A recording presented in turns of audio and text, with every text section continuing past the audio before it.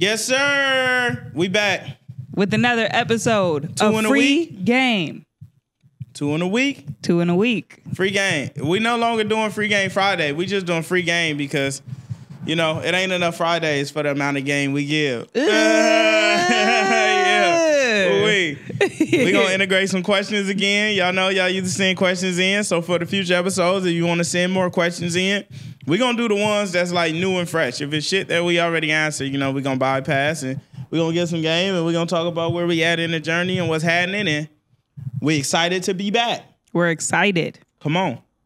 Oh, you want me to do a question now or you want to just talk? No, let's go. Oh. We can start off with a question.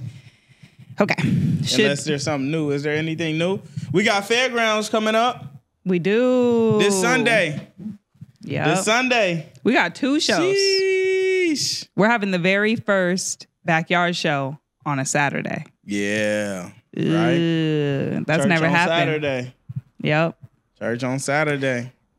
So yesterday I asked him if we should open up the backyard show, this one on the 5th, because we moved the date up, right? And so the people who were already had tickets, if they couldn't like come on Saturday, then we told them we'll, you know, replace their tickets and they can come to the fairground show. So we ended up with like 50 extra slots. It would be kind of fire if you reopened up the tickets and let people do like a flash. I'm going to do that. That'd be fire. We just added 50 more tickets. I'm going to do that. Ooh, you heard it here first. Probably not if you're on YouTube. But if you're on Even, you heard it here first. You heard. What else we got going?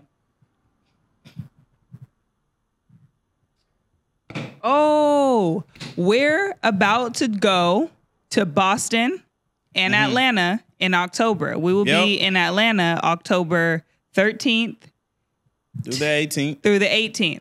And we're going to be in Boston the 11th to the 12th. To the 13th to the 12th.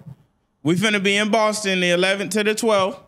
So if you want to do a session, if you got an interview, a podcast, a pop-up, you want to play hoop, you want to play tennis, you want to do anything with LaRussell while I'm in Boston, put that link in. It's an offer sheet in the bio. Put your offer in. Then we in Atlanta, 13th to the 18th. If you want to do anything with LaRussell from the 13th to the 18th, pop-up shows, interviews, podcasts, just hang, food review, whatever it is, 13th to the 18th in Atlanta, put the offer in the bio. We getting it all scheduled in now. And if you ain't in the schedule by the end of the week, we ain't coming. We ain't coming. And if you want us to come, you have to fill out the sheet all the way. Like if you don't fill it out or you just leave some of them talking about not applicable or whatever, I'm just going to delete it and I'm going to go to the next person. You know what we should break down to? This is the perfect time. We get a lot of offers to come across the country, right? Yep. So look, I live in California in the Bay Area. If you make an offer for me to come to New York from California and your offer is only $1,500, $2,000, I'm not coming. It cost me that just to get there. Even like when you make 5,000. offers, just kind of consider if you was in the other person's shoes and what it would take for you to do. And just for consideration on anyone asking to book, I usually travel with a team and a band. Just moving in any space, there's 5 people minimum just for me to like do what I do as LaRussell. As management and video and support and engineer. And then if we're doing a show, I may be bringing a pianist and a violin and a flute and a DJ. It could be upwards from 5 to 10 people, you know, and I put on a hell of a show.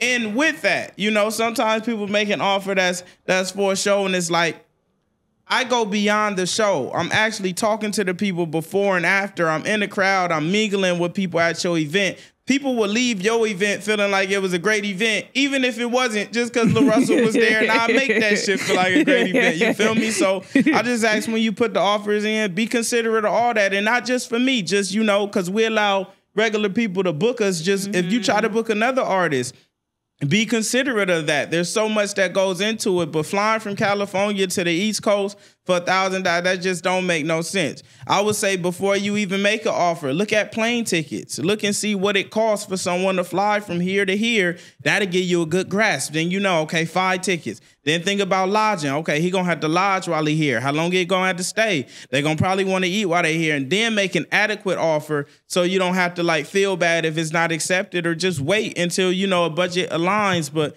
think about those things when you go booking an artist. That was great. Yeah. Yeah. And don't book it in comparison to nobody. You know, we had one nigga who was like, but I paid this person this. And it's like, that's not LaRussell. He's not going to bring the same thing. It's not the same thing. It's different energies. It's different people involved. It's a different process. So don't make it in comparison to what you paid another artist. It has to be adequate for the artist that you're dealing with. Everybody got different prices and shit that they do. Yeah. I don't bargain, and I'm not arguing with a nigga talking jargon. I don't even have anything to say after that. That also goes for like features too. It's a different spiel because it's just him on the song. But when you guys request features, it is for the feature. It is for the feature only. When you request the feature, he's gonna lay the verse. If he likes the song or the beat, he will lay the verse, and then and only then will we reach back out to you and be like, hey, song done. You can send your payment now and we'll send you the session files. It's very, very simple. It's a 2-step process. It does not include a video. Yep. And we don't send what are they like? They be requesting like snippets. We don't send files prior to payment. Like, we're not gonna hit you and lie and be like, the song done and it's not. If it ain't done, it just, you feel me? You won't get that email. If we saying it's done, nigga, we're going to send a file. We have no reason to hold the files. We ain't gonna do nothing. And it's your song. It is your song for you to release and for you to do with it what you wish. When we send the session files, we send what he's gonna get on the master and on the writing side, and it's your song. Man, and put those offers in. Take advantage. I think in the past 3 months, I've done over 100 features. I'm probably one of the only artists at my stature that's allowing people to make offers on a feature and actually send them back and getting them done. And I make it easy. If I don't love the song, you could just send a beat and I'll make the song and then send it back to you and you can have it. God. Same with producers. If you're a producer and you're trying to build your name and get your name up, this is an opportunity to do so, because you could really send beats and pay somebody to hop on it that would never generally hop on your beat. This shit ain't existed before. This is new opportunities that didn't exist prior that y'all can take advantage of. I wish I had these kind of opportunities when I was coming up, which is why I'm providing them. So tap in, producers, engineers, artists. If you want a feature, you want somebody on your beat, or you want to mix a record, send that offer in. Make it make sense. When it comes to producers reaching out and just giving you a beat, because this happened previously, somebody like sent in an offer and he was like, when you did the song and then I sent it back, he was like, oh, well, I'll send the payment and the only like requirement is that like this song ends up on your next project. No. And I was like, I think you misunderstood. It's for you. It is your song. It's yours. For you to do with what you wish. Yep. Yeah. Oh, since we're breaking things down, we should also explain that what people get when they receive a gold card and what happens when they invest in stock, because we regularly get new people requesting. So gold card. The main perk of a gold card is you have unlimited access to shows. So if you see me in New York and you in New York, you could send an email in and say, hey, I want to attend this show. I'm a gold card member. We're going to verify you, and then we're going to send you tickets. If you got a gold card, it comes with you, and you could get a +1 ticket to any show, right? You could also just pull up at the door, but we prefer you email first so we can have a count. But if it's last minute and you rushing, you could just pull up and show your card, and we're going to always let you in.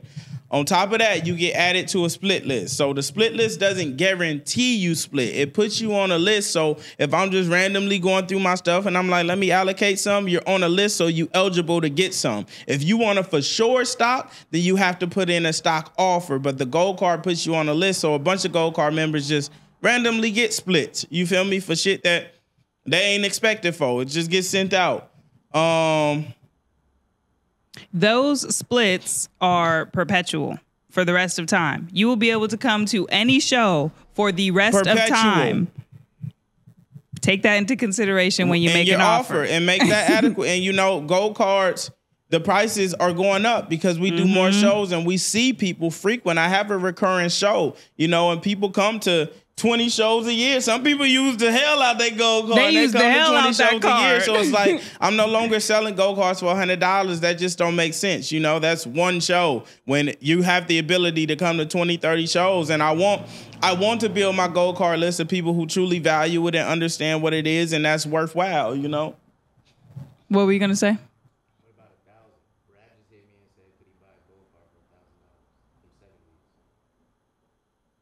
He could put an offer in. LARUSSELL stock, how that works. LARUSSELL stock. So you send an offer for a song. And I know a lot of people don't know how this works. Niggas be like, $10 for this. Yeah, so LARUSSELL stock is a perpetual percentage of royalties. So if a song does $5,000 and you own 5% of it, you're going to make $250 off that $5,000. But it's perpetual. So every time the song does an amount of money, you're going to make some money for the rest of your life. So in 10 years, if the song goes viral on TikTok randomly and it has a spike and it does 10 million streams, you're going to make money off of that then as well. And understand that it's a one-time payment for me in exchange for perpetual revenue, and I lose my share in it for life to give it to you for one payment. You feel me? So it also has to align and make sense. But when you put your offer in, if it gets accepted, we're going to send you an email with your royalties and you'll have to accept it. It'll come from a distro. Please accept it as immediate as possible because it fucks up the payment process. It takes a quarter for the first payment to happen because streaming reports quarterly. After that quarter, you'll see a statement every month and you'll get a payment every month after that perpetually. Yep. I think that's everything. Gold cards, LARUSSELL stock. Offers. Oh, private investors. This is a good opportunity to explain. I added it to the sheet, but I think it's a good opportunity to say it verbally as well. Private investments are not for anything less than $25,000.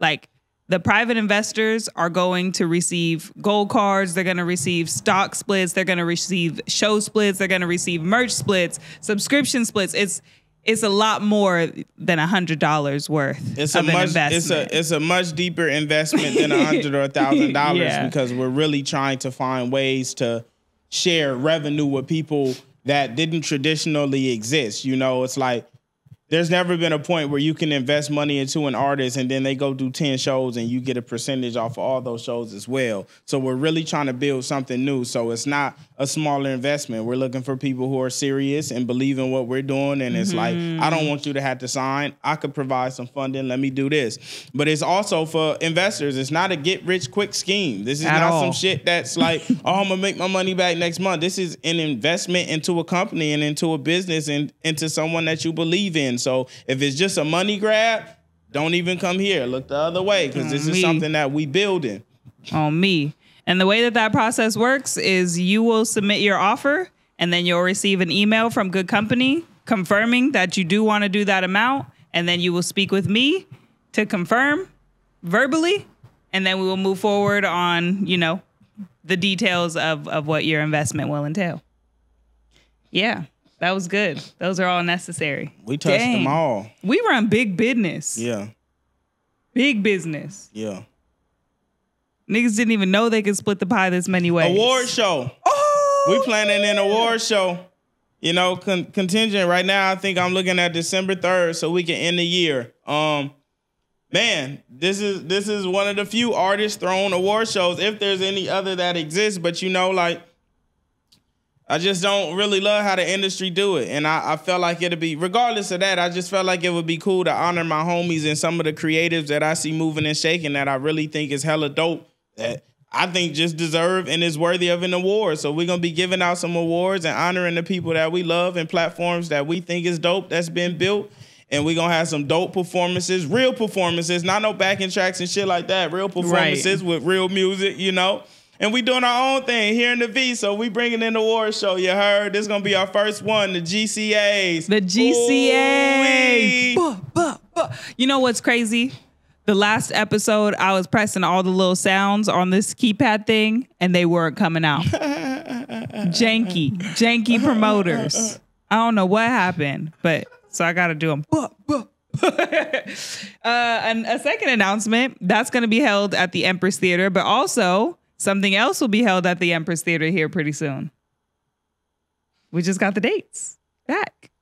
Yeah. Ooh-wee. So as you know, the weather's about to change, so it's going to be a little chilly in the backyard. So the backyard residency is over for the year after October, but we bringing a residency to Empress Theater, so we're going to be indoors. That way we ain't got to stop the motion. So every month, we looking at the first Sunday every month still. Come to church, new residency, and we finna drop the tickets and the date soon. So you know how that shit gonna go. Sheesh. If you got a gold card, you ain't got to worry about that. But if you don't, you know. Announcements, big business. You heard? Got some questions? Yeah, we do. I'm sorry. I was excited. That's really exciting. Oh, let's see.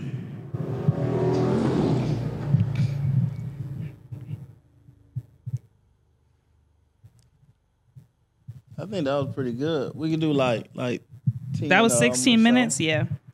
Wow, just of announcements. That's how much motion a nigga got. That boy in there laying on his stomach. We just did that. Why did he flip over? Nigga in there laying on his stomach, good one. Ass up. What's the best way to execute your ads to get followers and listeners for Spotify? That's a good one. I think the best way to get followers and listeners for Spotify is to run a conversion ad, going to your Spotify link. But with that, like, you know, I see people doing it differently. I think that what I did is I take the best piece of content that goes on IG for a song, the one that hits, that I know hit, and I run the ad behind that. Instead of doing like an album cover or some random video promoting the song, take the piece that already hit and then run that conversion ad. When I run a conversion ad, I run mine not just for Spotify. I run mine to a smart link that leads to all the platforms so people could just find it wherever they see fit.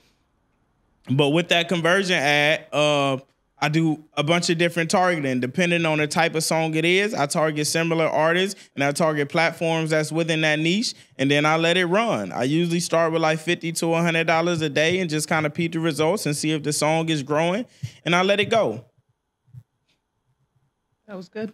Also on Spotify, a great way to get listeners and followers is the marquee and the showcase ads. They are a bit expensive, but they do work. And I feel like if each release you're able to run some marquee and some showcase with whatever budget you can, it just slowly keeps building that number up until, you know, it gets to where it feels good for you and it's consistent. You ready for the next one? Yep. What would be a basic blueprint for beginning as an independent artist? Maybe give them like a 5-step. I'm starting out as an independent artist.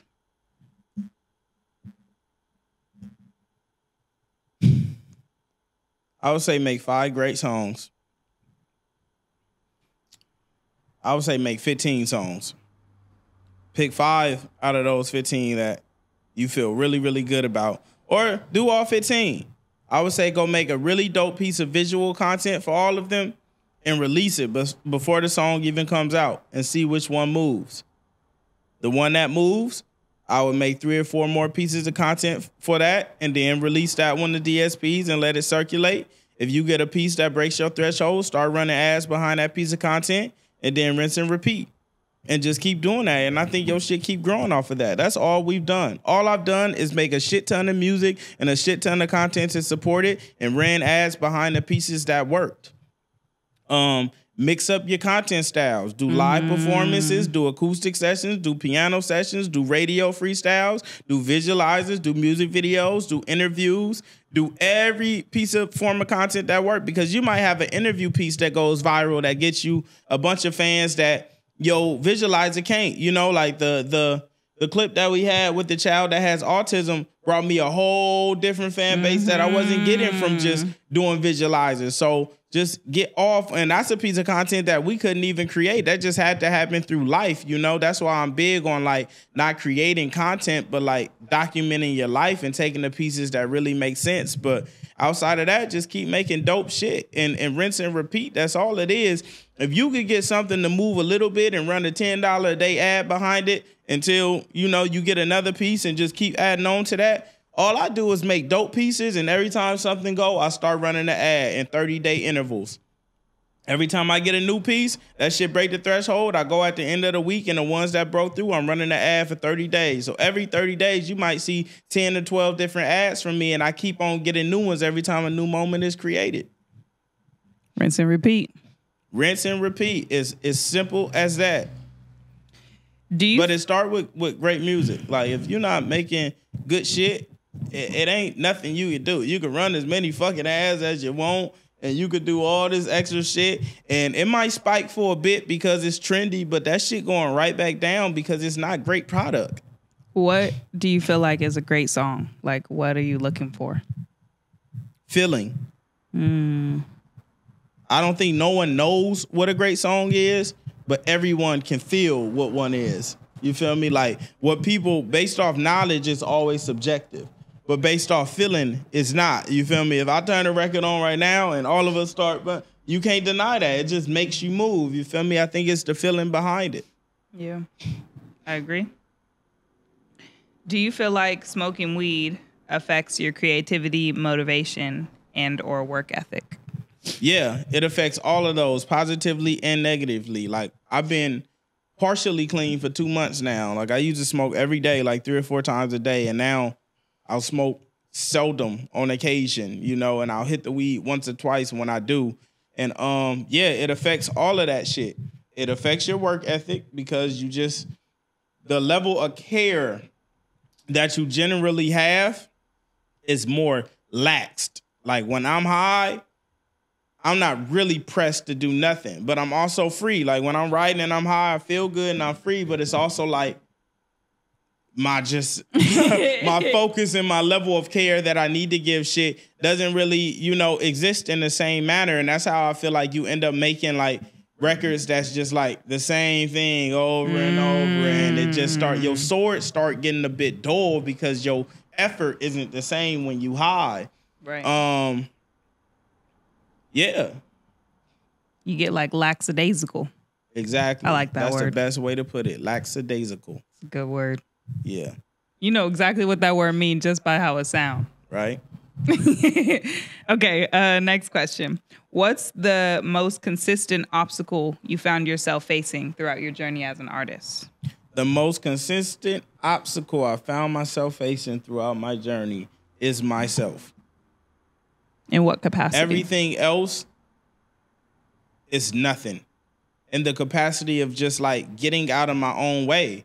You know, like now I have 500 songs that we all be like, nigga, but they're not out into the world because I be in my own head of like, man, but this, and this, and oh, I gotta do, and I gotta deliver. Oh, and maybe we should do a deal here so we get, you know, like it's me. It's never nothing else. I'm not gonna lie. I'm glad we're on this topic. I hate the rollout shit. I hate it. We should never do it again. You such a funny ass I nigga, know. Listen, I changed my mind though. You the reason we here. Okay, that's crazy because you have the final say on when everything. I was like, bro, fuck all that shit. Man, like, man, fuck I'm all telling that you, shit. If we just tried it, that's what I be telling you. Fuck all that shit. That shit is so janky and annoying. I hate it. I just feel like it slow everything. Rollout, and we do our own rollouts yes. that work. But when we do it that way, it's like almost basically saying as an artist, I'm relying on you to help me with my shit. And it's like, we're not waiting on them niggas to feel play like we shit waiting on somebody else. And they might not even do nothing. Oh my God. Man, fuck all that shit. I fuck hate all it. That shit. All never that again. 6 week, 8 week. I hate it. Never Same. again.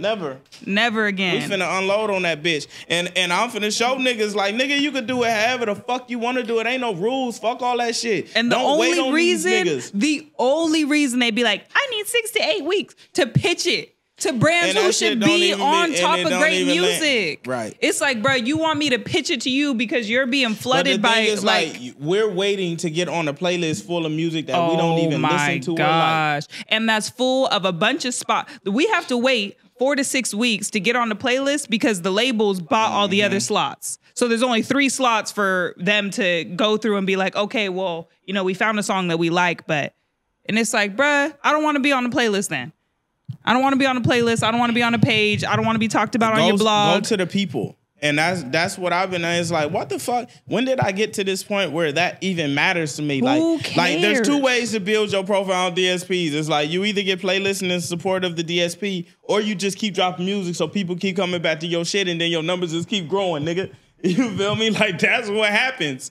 That's what happens. And it's like, we make the moments. We don't wait for them to happen. Exactly. So why, like, yeah. Velour should have been out. It should have been out. Yeah. It should have been out, over with, done to the world, enjoyed, celebrated, and the next one should be out. All that shit. I'm done with it. Never again. Y'all heard it here. Yeah. It worked for some people, and I think that, you know, those people need it. But for me, it's like, I was the nigga breaking all the rules. So it's like, why start following rules and abiding by it? Right? And it was because of you. That's when I'm like, it don't make no sense. That's crazy. No, for real. T is the one who convinced me to like start playing. But you want to know what's even crazier though? I wasn't even there. And I respect her so much and value her opinion. I wasn't even there when the Hitmaker deal was done. I didn't even know that he was talking to Hitmaker until he was like, we've been doing this way before them. What? Nigga. I was going to say my own ass. Next question. Oh, you right. I was finna get all off topic. 3 more. What distribution do you suggest for an artist starting off?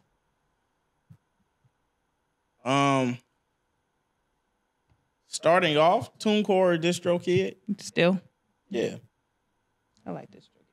Yeah, I think starting off, because you can't get access to the other ones until you start really moving it. As Two Loss is really great too. Ooh. 2 Loss is really great too.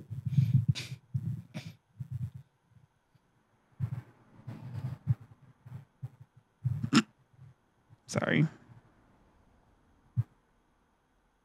All of them, all the entry level DSPs is good, and they all have like you could level up in a few of them. So any really work and make sense. They all do the same shit. You don't really start getting like client services until you start moving and shaking shit. This is an interesting, I don't know. I feel like maybe you highlighted this one. Are you worried that big record companies will try to buy your stock away from the fans? No. I would. What? Is that even possible? I don't think so. It's highlighted in here. And you know, that would be a different level of innovation if the labels came and said, hey, we want to buy a share in that because we love that song so much. That'd be different. I feel like that fucks the game up. That's kind of crazy. God. But I put out too much music for them to do so. Yeah, because they would want you to hold it so they could try to make it into something. Which is crazy as fuck because it's like, without the 6 weeks, you could start working the song, and if it start moving, it's like you should be able to get the same. Like, everybody just need to do their fucking job. Right. Nigga, if we making the best music and shit slapping and yanking and everybody talking about, oh, that young nigga on fire, why the fuck do I have to, like you as an editor should be like, man, we got to be on top of that. This is what the culture fucking with. This is what niggas is on. Everybody talking he over there with Snoop. Like, nigga, you not doing your job. Right. It's shit on the playlist that's like, nigga, are we serious? Are we representing hip hop? Are we serious?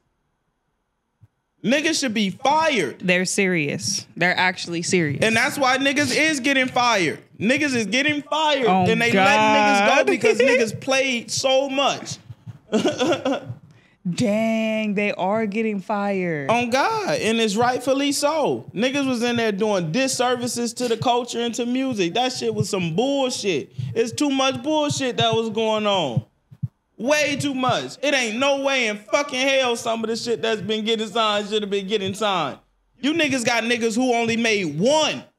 How you sign a nigga with 1? He only made 1 song ever in his life. No, this is his very first one. Insane. if I'm an artist, how can I get to the backyard to perform or to one of your residency shows? Buy a ticket. Ooh. I mean, buying a ticket ain't gonna guarantee you perform, but it at least puts you in a space. If you want to get in the game, you should probably show up to the game. Ooh. I was just telling, if you guys don't know who Joseph Solomon is, he's like a really dope artist.